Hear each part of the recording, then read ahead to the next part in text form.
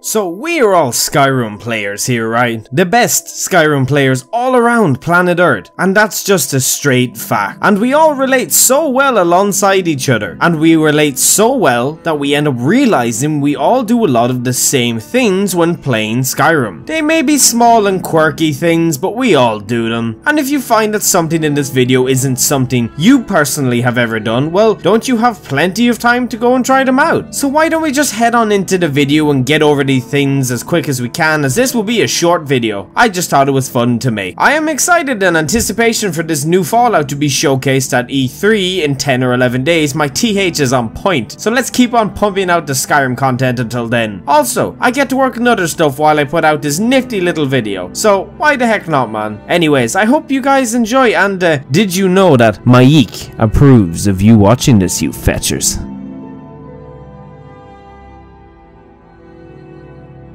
So Riverwood is our first stop in our adventures across Skyrim. Our adventures which could take up anywhere. They may take us across the land to wide and diverse cities, take us to foreign shores, different realms. You can go and do pretty much anything, except play the loot. You can't play a loot in Skyrim, but in Riverwood, this is where most people's first memories are made. So what things do Skyrim players do? Well, we have many emotional treks to look upon, like that time you waltzed right into Riverwood and decided that stabbing the chicken was a great idea. Didn't you learn the hard way just after, when the entire town treated it as if you had slaughtered a child belonging to somebody? A living, breathing child. Remember that first trek up to Bleak Falls Barrow and trying to snipe the bandit against a tree before your name was No Scope Sven and you were great? Or fighting the bandit atop the tower, leading them to the archway and killing them so they slide right off because I'm in Skyrim. That time you delivered the golden claw back to Lucan and decided you wanted back, so you put the basket nearby on his head and his sister's. Is that Sven? Wow, isn't he just the most annoying character? Now he's dead because we're Skyrim players and that's what we do. You were bored, so pretending to work at the lumber mill by pulling the lever and chopping wood was fun, right? Remember when you chose Fendel over Sven? Mostly because Sven was dead, so you had no choice and you used Fendel to exploit your archery skill? When Camille decided to bring you to the bridge but get stuck just outside the inn because Skyrim. Remember racing to the lumber mill before Rayloff or Hadvar so you could skip the really annoying dialogue you would be forced to sit through? That time a dragon attacked and killed everyone in Riverwood because natural selection obviously played its part. Hey, is that a cart full of lettuce? Let me just shout at it. Oh, what's behind the counter here inside this inn? Don't mind me, Ogmar,